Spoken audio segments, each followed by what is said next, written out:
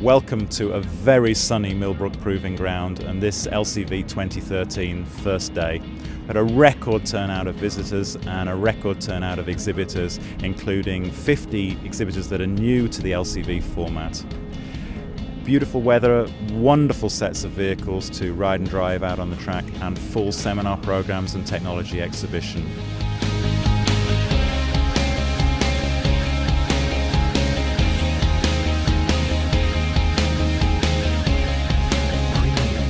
This event is important because it brings together all the various stakeholders, the key manufacturers, the supply chain, officials from the Department of Transport and Biz, and others. Indeed, anybody is here today, which is great. We're 3 hours into the event since it opened this morning.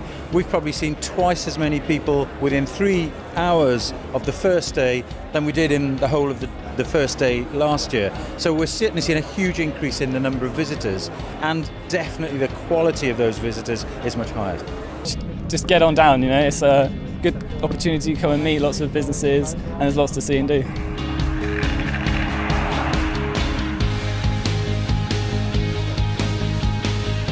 This show is critical to the low-carbon automotive industry.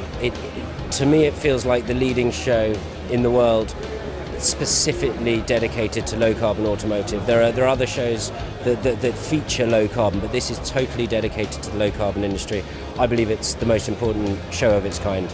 The LCV community comes to the LCV 13 event in order to actually find partners, to discuss new trends in the industry, and ultimately to take advantage of the services, the technologies that are on offer, either as buyers, as collaborators, or actually just trying to get insights into where the direction of the industry is going. LCV is really important because it's where everybody goes, so it's a chance to meet up with people that you know already and a chance to meet new people as well.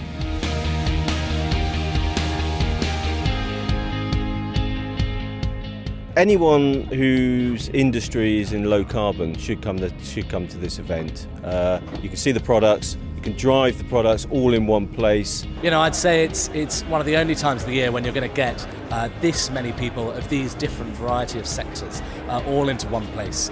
You really should come to the show because there's a lot of technology on display, both at component level and also vehicles. The ride and drive arena is the fullest I've seen it any year we've been here. It definitely slips under a lot of people's radar, and it's going to become a very important aspect of, you know, if we're going to meet our renewable targets for 2020 and beyond.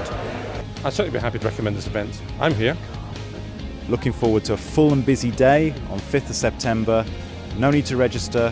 Just come along, Millbrook Proving Ground, LCV 2013, www.cenex-lcv.co.uk.